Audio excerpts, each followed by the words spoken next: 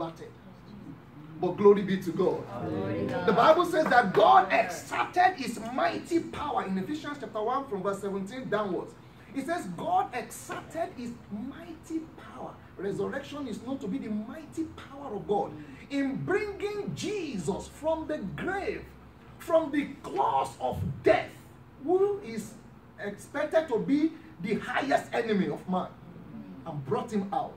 And what happened then was that he took over the powers of death, because man handed the power over to Satan. When he was given in the Garden of Eden, his disobedience made the devil to law it over man. He handed over the key, and the devil came to Jesus during the temptation and told him that, do you know that all of these things have been given to me? Bow and worship me. All of this has been delivered to me. And that was true, because it was delivered to him by man. But Jesus got it back from him, and he said, you know what? I was the one that was alive. I died, but I'm now alive forevermore. I have the keys of death and of hell in my hand. Put your hands together for Jesus one more time. I think it is a cause for us to rejoice, knowing that the one whom we have to do with holds the key of death and hell in his hand.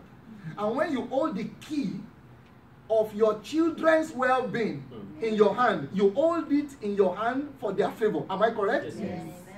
And so it doesn't matter. There are two things, several things this teaches us. It shows to us that no matter what the devil has done around your life, around your career, around your marriage, around whatsoever it may be, God has the authority to turn everything over in your favor. Amen. And today, it will turn to you for a testimony. Amen. In the name of Jesus Christ. I want us to be very excited today, because it's a major celebration. A celebration that no other sect can do. They can't understand this depth of celebration, because it hands over to us. We have a senior one who has gone ahead of us, and then we are in that family. We can enjoy the key he has given to us. There are a number of things. We'll also quickly look at the reason for his death. I just tried to highlight a few things there. We may not be able to go through all. It says, so we can have access to the Father directly.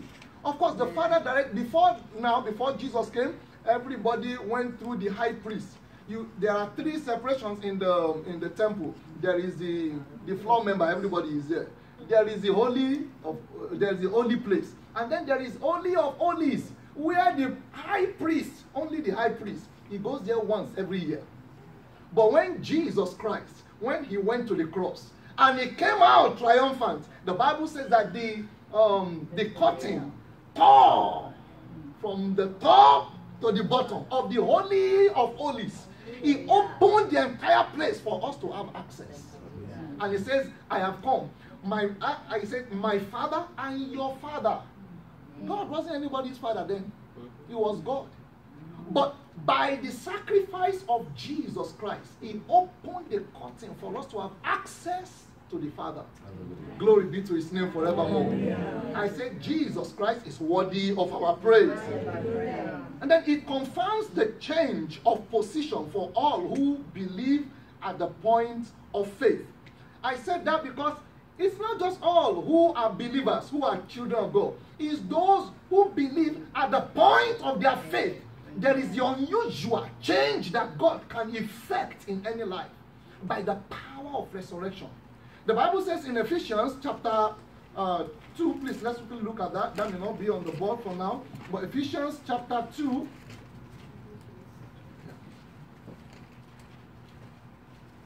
And you help me to read verse 18, I suppose. 1 minute, please. All right, no, Ephesians chapter 1, verse 18 and 19. If you are there, let me read. 1, 18, 19. The eyes of your understanding be enlightened, that you may know what is the hope of his calling, what are the riches of the glory of his inheritance in his saints. Yeah, yes, ma'am. And the number 19 one. And what is the exceeding greatness of his power towards us who believe, according to the working of his mighty power, which he worked in Christ when he raised him from the dead, and seated him at his right hand, in the heavenly places. Amen. Thank you very much, man. Now, that was an example. God was saying that to us who believe. He was praying for the people that the eyes of our understanding may be enlightened to see the power of God, the kind he did in the life of Jesus when he rose him from death. And he said it's also available for me and you. That's our joy. It didn't only end in Jesus. It is still to be passed across the line. Jesus is our firstborn, and we are privileged member of that family when you become born again. And so that the power that worked in Jesus is also available for us. The scripture says that we are heir and joint heirs with Jesus Christ. That is to say, what goes for him can also go for us. That's why we can rejoice. No matter what situation you find yourself, we can rejoice because victory is sure.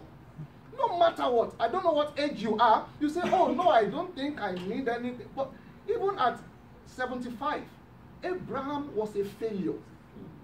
But the same power of resurrection made it to be that even till tomorrow, we'll still be rejoicing over the life of Abraham. Praise the name of Jesus. That's how they will rejoice over you in the name of Jesus Christ.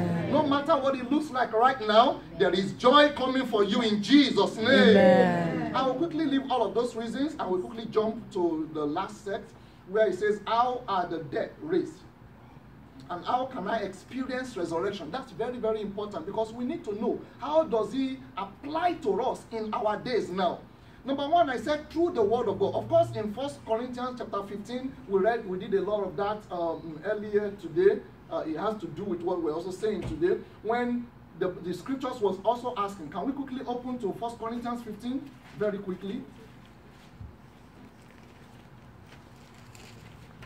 1 Corinthians chapter 15. Just open there. I will just pick one or two places, and then for our time's sake, we'll just quickly skip through there. He said in verse 35,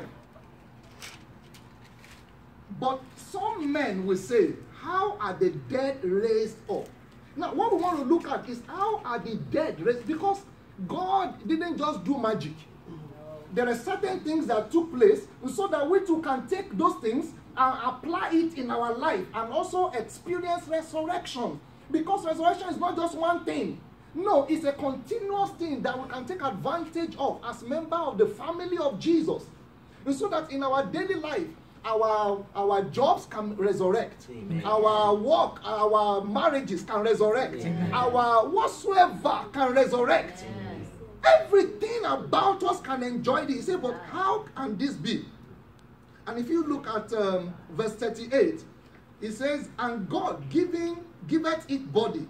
Okay, to every seed his own body. I'm going to be sharing with us a few seeds that you can sow that becomes real. God can use those seeds to multiply and bring about resurrection for you because it's a daily thing for us now as believers. Hallelujah. Amen. If you see verse 42, it says, so also is the resurrection of the dead. It is sown in corruption, it is raised in incorruption. It is sown in dishonor, it is raised in glory. And on and on. Please take out your time to go through this all later on. But what are we saying here? It is sown. You don't need to, you see, the little grace you have, the little available seed inside of your hand, the little opportunity you have, sow it well in corruption. God says, don't worry. Where you are, begin from where you are. Don't say until I become like pastor, then I can now do something. No, from where you are, in corruption, sow it. As you are sowing, God has a way to pick up the seed you have sown and bring it back to you in incorruption. He has a way to, you sow in dishonor. He has a way to bring it back and give it to you in honor. Where you find yourself, start doing something for Jesus. Don't compare yourself with yourself. It's only those who are not wise that do so. Start doing, you can sow something. And some of the things we sow are the things we have highlighted here. And I'll quickly just go through them. Number one is the word of God. Yeah. We saw in the life of Jesus Christ that we have just read now in our reading. It was said concerning him, he said he is risen. He is no longer dead. He is risen as he has said. Did you see that? Okay, because of our time, I'm not going in there, but you can read that, of course, in Matthew 28, verse 6. He says, he's no longer dead. He is risen as he has said. he had planted a seed earlier before his death. That seed was germinating. And that seed, the Holy Ghost, was interacting with the seed because he kept saying the right words. What word are you saying over the issue that you are faced with? You can see a challenge ahead. Start releasing the word of God as seed. It will go into the future. It will begin to work. Don't say, I'm dead. Oh, hey, this situation has come again. What do I do? No, you are smarter than that. You are a member of the family where Jesus is the firstborn. And we saw in the firstborn that he saw the right word. And then he started to reap. Because when he died, he actually died. He couldn't help himself at that point. Hell felt that they have laid a major hold upon him. But the word that he sowed, because those words are spirits. John 6:63, he said, the word that I speak to you, they are spirit and they are life. Those words came alive. Because the Bible told us that it was the Holy Ghost. Romans chapter 8 verse 11. That the spirit, if the spirit that raised Jesus from dead, it shows to us it was the Holy Ghost who was sitting inside the word that he said. That went into the grave and destroyed the power of death and brought him up. And he says that same spirit can also quicken our mortal bodies if we believe. That means you can enact and repeat resurrection in your own life. Start sowing the right words. Start declaring the things that must happen ahead of time. Don't wait for the things to happen before you declare. Jesus used that wisdom. He was declaring, and we saw that it happened for him. Very quickly in Romans chapter 4 verse 17, I will quickly read there. Romans 4 and verse 17, we want to see the like of, if somebody is there, why not you can read for me? Romans 4:17. And it is written, I have made thee the father of many nations before him whom he believed, even God who quickened the dead and called those things which be not as though they were, who against hope believed in hope that he might become the father of many nations. Verse 19, and being not weak in faith, he considered not his own body dead. Number 20, he staggered not at the promise of God through unbelief, but was strong in faith, giving glory to God, and being persuaded, fully persuaded. Now, we need to get to that point where we're fully persuaded. The things that be not, we call them as though they are. I don't care how down you are with sickness. Stop saying that I'm weak, I'm down. Even some people, when they say I'm strong, you can see everything that shows that they are not strong. Say it and mean it. And trust the Lord for it. Let's begin to know that it is a seed we are sowing ahead. Like Jesus sowed it, and the Holy Ghost did not disappoint him. You will not be disappointed. When it is done in faith, it triggers God. When it is done in confidence, it triggers God to go into action. And you will see the power of God too in Jesus' name. Then the second one, okay, before we go there, I think it's very important we take note of what happened in Ezekiel 37. When God took Ezekiel into the dry bones, the midst of dry bones, and he said, begin to prophesy. He said, can this dry bone, can they still live? Ezekiel didn't want to tell God that it's not possible. He said, anyway, it is you that know. God said, it's not only me that know, I want you to know. So I'm not going to speak to this stuff. You are going to be the one to speak. And he started telling him, but say the things I say. That is in the power of using the word of God, not your word. Those things, they hear the word of God because it is the word that created them. They may not respect your word, but they will respect the word of God inside you. And so he started to speak what God said. And then the Bible says, bone have ears. Situation and circumstance has ears. Several things that we may not be able to rebuke. The wind of life, they have ears to hear. Pick the word of God and begin to throw it. The Bible says dry bones, they started looking for one another. And then marriage happened again. And then they rose up. Dry bones. My dry bones will live again. I don't know about yours. Dry bones will live again. You say it with your own mouth. And keep saying it. You wake up in the morning, you say, our pastor is always telling us that. You wake up, begin to declare. Declare the word of God. You can change situations. All those devils who are useless, they use this thing, this principle. They call them incantations. They raise up in the night and they begin to throw bad words into the air. Unfortunately, children of God don't know, they carry different arrows on their head because they have not also spoken. Somebody said to a wise man somewhere, he said, I was hearing sound, I was hearing noise everywhere in the house. Say, please come and pray. Say, it's because you are too silent. He said, you to speak. You hear somebody is speaking and you keep quiet. Why won't you be under oppression? If you hear strange word, you too, you have the word of God.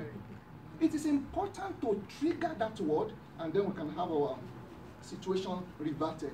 Praise the name of Jesus Christ. Amen. In Proverbs chapter 14, verse 7 and 8, I'm not sure it is up there, it says that there is hope for a tree, even when it is cut down, that it will sprout forth again. Hallelujah. Hallelujah. There is hope for a tree. I tell you, we are the plantings of the Lord. He said there is hope for you. When you are even cut down, even to the very root, he said there is hope for a tree. When it is cut down, that at the scent of water, it will sprout again. The scent of water, the water is the word of God. Ephesians 5:26, he says that washing her by the water of the word of God. That shows to us that the water means the word of God.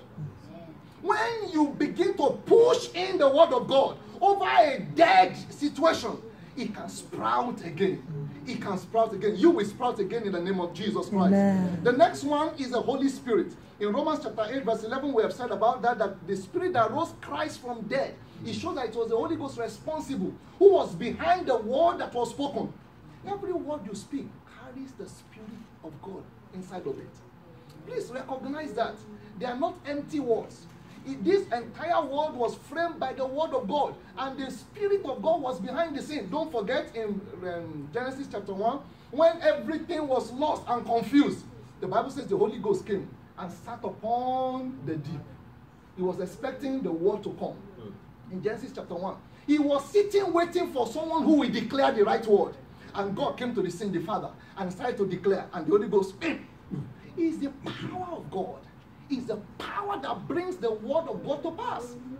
He said, watch and see whether what I've said will not come to pass or not. In Numbers 11, and the Bible says the wind of God went and brought quails, honoring the word that Jehovah has spoken.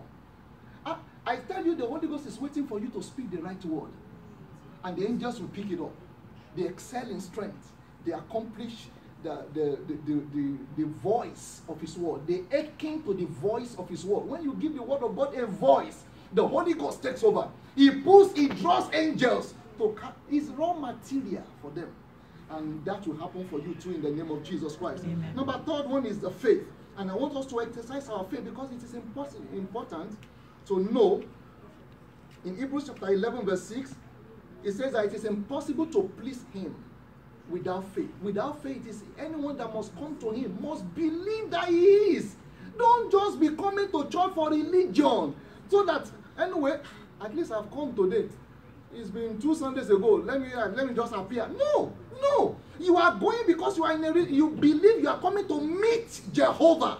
And he's seated in the midst of his people. Today, that same resurrection power will work for you in Jesus' name. Amen. The Bible says the power of God was available as Jesus was speaking. As we are discussing the word of God, there is power available, not until when somebody lays hand on you. That may be good if he's directed to do so. But do you know, as the word of God is going out, it is Jesus himself, by the power inside of the word. It can be effecting healing. As I'm talking, somebody is being healed right now. Amen. In the name of Jesus Christ. Amen. Some situations are being corrected for you. Amen. In the name of Jesus Christ. Amen. Amen. Amen. And so faith is partnering with scriptures in order to enforce divine verdict and counsel. You have something to do, you look at scripture. What must I do? There is something for you to do. Even salvation, as free as it is, you need to confess. And then you are saved. There is something to do, doing according to the word of God. And then you find the power of God come. You do your part. So it's partnering. God does his own part, you do your own part. And then faith is believing and behaving God's word in the face of obvious contradictions. Believing and behaving it. May God help us in the name of Jesus Christ. Amen. Engaging the presence of God. Very, very important. We need to engage that presence. In Numbers chapter 17, verse 7 and 8, we found the rods placed before the presence of the Lord. And the Bible says the next morning, the rod of, do you know rod? I'm looking for a very dry stick. Drumstick. Do you see? Oh, thank you, sir. The drumstick. Like this drumstick. this drumstick. If you find that this drumstick begins to bring out flour, won't you run? This one it's been dry for long. If it begins to bring out flour and bring out grain, can you pick it up and put it on your shirt? You first wonder, excuse me, which one is this one? Is it a new technology? That's what God can do. That's the power of resurrection. It was placed before the presence of the Lord. Please take our time to read all of those things because of our time. It was placed there, and overnight the rod started to board. I tell you something, in God's, don't play with fellowship of God's children. Don't play with your personal fellowship with Jesus. Because in his presence, your life can board again. The situation can turn around so radically that you can't even imagine. That's the power of it. It is still happening till tomorrow because Jesus is alive. He's the same yesterday, today, and forevermore. All right? In Genesis chapter 3, verse 8 to 10, we could see in God's presence when the breath of heaven came upon man. And then he became a living soul. A living soul. That's Genesis 2:17. This other one is talking about when they left his presence. Jesus, God, at the cool of the evening, will come around and fellowship with them. But this time around, when he came, they were running away. Something had happened. Death had taken grip. They were enjoying life before. So in his presence, you enjoy life. So when you are going out of his presence, there is danger. Danger. You no longer read the Bible. You are too busy for all of those things. Too busy to have time with God, to have time with fellowship. There is a problem somewhere. Be careful. As you go off his presence, you lose grip on life. You lose grip on life. May we never lose grip in the name of Jesus Christ. Amen. Then Thanksgiving. Quickly wrap up on those last two and then we are there to pray. Thanksgiving. The power of Thanksgiving. John chapter 11 verse 41. We are looking at how can I engage and experience resurrection in my own personal life. Jesus was here. He was right faced with the situation of death of Lazarus. And the first thing that came out of his mouth was what? Father, I thank you. Father, I what? Thank you. When you give thanks to God, there is a response that is so swift from above. Thanksgiving is powerful. When there was the bread, 5 bread loaves and 2 fishes, it wasn't sufficient for all the crowd. The first thing Jesus did was to carry it and give what? Thanks. He gave thanks and then angels descended. There is kitchen in heaven. I'm telling you the truth. There is kitchen in heaven. There is dollars in heaven. Now, I'm not saying that you are going to be lazy not to work. No. But do you know, I tell you, when you stand with God in covenant, you can't be brought under a situation when you don't have nothing else to do and you'll be ashamed. No! You may get to a point where it looks like and you call over him. I saw something in Psalm 20. If you are there, please, you can quickly help me read from verse 1 to 5. Psalm 20. Because God remembers the seed that you have sown. Right. The seed of thanksgiving to him. When you give it to him, he responds back in the day of trouble for you. May the Lord answer you in the day of trouble. Amen. May the name of the Lord of Jacob defend you. Amen. May he send you help from the sanctuary. Amen. And strengthen you out of Zion. Amen. May he remember all your offerings. Amen. And accept your burnt offering. Amen. May he grant you according to your heart desire. It's all right. Thank you, man. Now, may he remember. He said there are days of trouble. Everybody will face it. But in the computer room of heaven, they log it in. You have an ID for your information. If you are still alive, you have an ID. They log it in and they check. They check what offering have you given. I'm not talking about money alone. I'm talking about the thanksgiving that comes from you, that heaven receives. Many people have said, God, thank you for this sister. Thank you for this brother. And God said, they are thanking me because of this one. Record it. He said, record it. Record it. And then so that the day of trouble comes, do you see how police here will check? What's your record? You have so record? How much more heaven? They know how to check. They check in seconds. And when they check, heaven dispatches angels to deliver you, to grant favor, to bring resurrection. you will enjoy resurrection in Jesus' name. Amen. Finally, I'll quickly talk about the labor for the Lord. The labor for the Lord, it just goes alongside what I've just said. The laboring for Jesus. You are not doing it for pastor. No! You are not doing it for one church. You are doing it for the body of Christ. He says, he will tell some people, when I was sick, you were there for me. When I needed this, he said, we never saw you. He said, no, once you have done it for those little ones that are in my family, you have done it for me. How many people know that when you give something to the child of somebody, you have actually given it to that person? Amen. You give something to my wife, you have actually given, I don't need it anymore. You give it to me. The same thing applies. When you are doing what you are doing for him, he counts. He says you will never forget your labor of love in that you do it and you are still doing it. Please keep sowing. Keep sowing. Keep sowing. And I tell you very, very shortly, this world would experience amazing degree of resurrection that they have never seen before. Mm-hmm. Now, let me say this. Only one seed that the Father sowed, which was Jesus. And he sowed him and received how many of us? Do you see how many children of God? How many children of God are here? Just lift up your hand. Amen. If you're a child of God. Now, if these same children of the Most High begin to sow all these things that we put here, this world, very, very shortly, they won't be able to recover from the unusual hand of God over this planet in the name of Jesus Christ. Amen. I want you to trust the Lord. We're praying right now. The time is fast spent. We're going to be saying, Lord, what has touched you? Because restoration is real. You can experience it. It happened. It only started with Jesus. But you and me can experience it on a daily basis. If we will give it time, there is what to sow. It's not magic. There are principles of God that we follow through. And then we can reproduce what God has done. It can happen again and again and again. You don't have to die physically and for you to be raised up. No, situation around you can be raised up. Situations, circumstances around you, you can apply these seeds and you find God honoring those seeds for you. I want you to ask for grace. Grace for the things we have discussed today. Almighty God, grace to sow the right word for the word as a seed. Grace to fellowship with God's presence. Not to toy with the presence of the Most High, where we get serviced. Oh, where we can blossom again and again.